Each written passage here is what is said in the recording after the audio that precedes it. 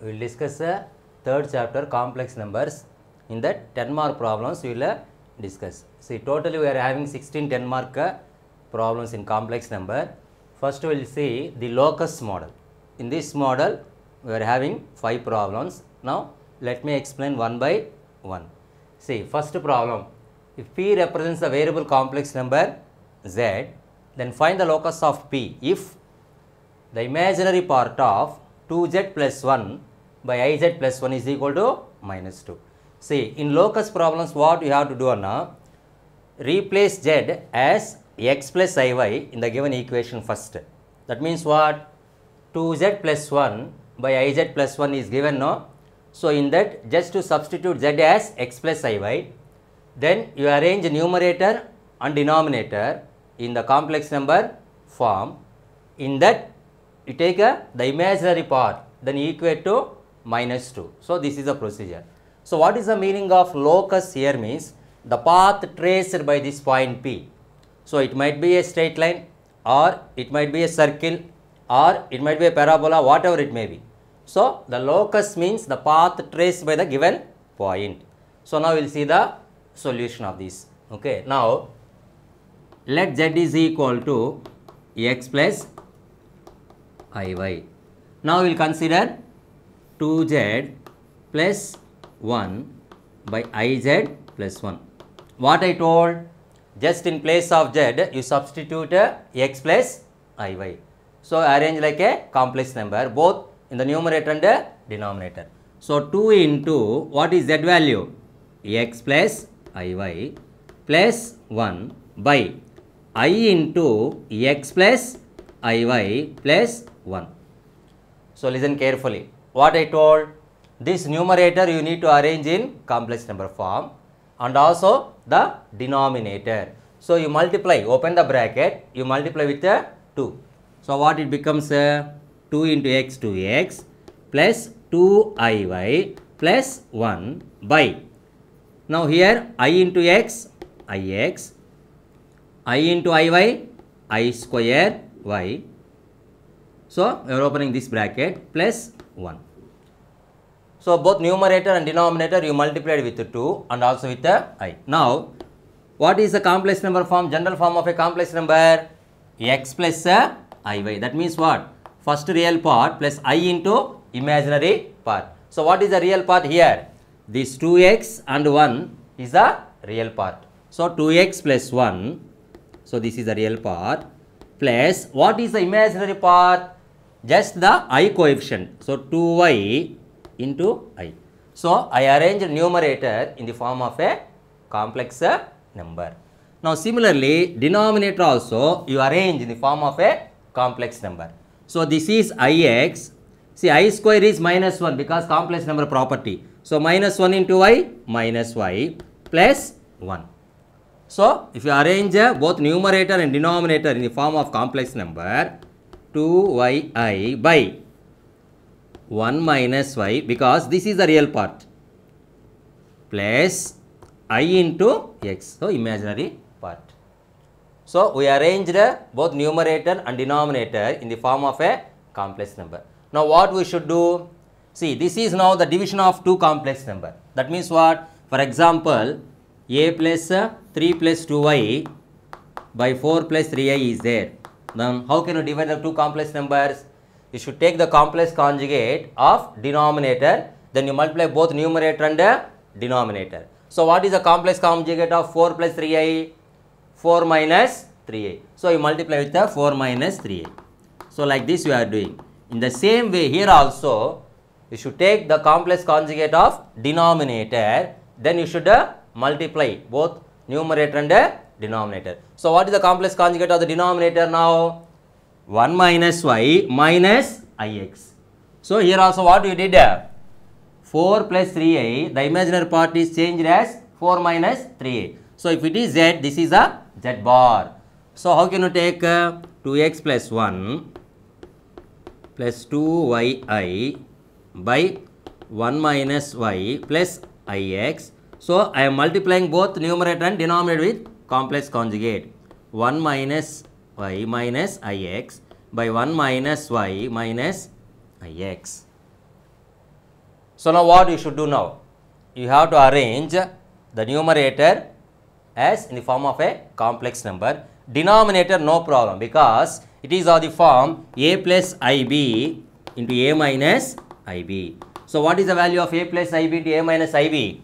A square plus b square. See, in general, a plus b into a minus b is what? A square minus b square. Because of this I, it becomes I square. That means what? A square minus ib the whole square. So a square minus I square b square. What is I square? Minus 1. Minus into minus plus. So in the denominator there is no problem at all to simplify, because it is of the form a plus ib into a minus ib, which is a square plus b square. Now numerator, what we should do? You need to multiply this real part and these two parts separately. Listen carefully, because this is a very important step. First you take the real part of this one, then you multiply real part as well as imaginary part in the numerator. Again you take the imaginary part, you multiply real part and imaginary part. So altogether how many terms you are going to get? 4 terms you are going to get in the numerator. So listen carefully, the multiplication part. Now listen, that is equal to 2x plus 1 into 1 minus y. Next, minus ix into 2x plus 1. So what I did here, I took the real part, then I multiplied these two terms. Similarly, you take the imaginary part, then you multiply these two terms. So what is the imaginary part here? 2yi. So plus 2yi into 1 minus y. Next, last one, 2yi into minus ix. So 2yi into minus ix. The whole divided by, so here what I told, a plus ib into a minus ib. So which is a square plus b square. What is a? 1 minus y. What is b? X square. So 1 minus y the whole square plus x the whole square. So denominator there is no problem at all. 1 minus y the whole square plus x square. Now we will arrange this one like a complex number. Now listen carefully. 2x plus 1 into 1 minus y. You see the last term. Here I into minus I square. But I square is equal to minus 1. So minus into minus plus. So listen carefully. See here. 2yi into minus ix. I into I square. Minus is there. Minus I square. X 2y. But I square is minus 1, no? So minus into minus plus. So it becomes 2xi. Okay. So the last term also the real part. See, not only in this sum, every sum, first term, last term is always real part, because I square is equal to minus 1. So if you multiply with minus 1, minus into minus becomes what? Plus. So it becomes what then? So 2xy or 2yx, that doesn't matter. Next, now you look at the imaginary part. What is an imaginary part? The coefficient of I. So how many terms are there with I? 1 term, 2 terms. So I can take I as common. So if I take I as common, 2y into 1 minus y. Here minus x into 2x plus 1. Whole divided by 1 minus y the whole square plus x square. So this one I arrange like the complex number. So now listen carefully. Now what we need now? The imaginary part of this one. That means this one, whatever we found, it should be equal to, what is the value? Minus 2. So how can you find imaginary part from this one? Is, listen carefully. Suppose if it is a 3 plus 2y by 5. Suppose this is a complex number. So how can you split up like this one? Like I can split like real part 3 by 5 plus 2 by 5 into imaginary part. So in this, what is the imaginary part? This I coefficient 2 by 5. So instead of 5, what we are having? 1 minus y the whole square plus x square. So instead of 2, what we are having? This I coefficient. So if you equate this imaginary part, but what they given, use the given condition. Imaginary part of 2z plus 1 by iz plus 1 is equal to minus 2. So, this implies, what is imaginary part? 2y into 1 minus y minus x into 2x plus 1 whole divided by 1 minus y the whole square plus x square is equal to minus 2. Then what we should do now? You need to simplify this one. You have to bring like a equation. So that gives you the locus of the required point. So how can you simplify? Listen carefully. This implies, just you multiply, open the bracket, 2y into 1, 2y. 2y into minus y, minus 2y square, because plus into minus, minus. Minus x into 2x, minus 2x square. Minus x into 1, minus x. So now this one is equal to minus 2. It is in division form, right? So when it goes that side, it becomes what? Multiplication form. So 1 minus y the whole square plus x square. So the next step what we should do? Open the bracket here also. Then you rearrange the equation. This implies 2y minus 2y square minus 2x square minus x is equal to minus 2 into, expand this one by using a minus b whole square formula. So what is a minus b whole square formula? A square, 1 square, so 1, plus b square, y square, so y square, minus 2ab, 2 into 1 into y, so minus 2y plus x square. Now you open the bracket now, 2y minus 2y square minus 2x square minus x is equal to minus 2 minus 2y square plus 4y minus 2x square. So if you multiply with minus 2. So just to cancel the like terms. What is the meaning of like terms? The terms which are same on the both the sides. So what are those terms? Minus 2y square gets cancelled, because minus, if it comes this side, it becomes plus.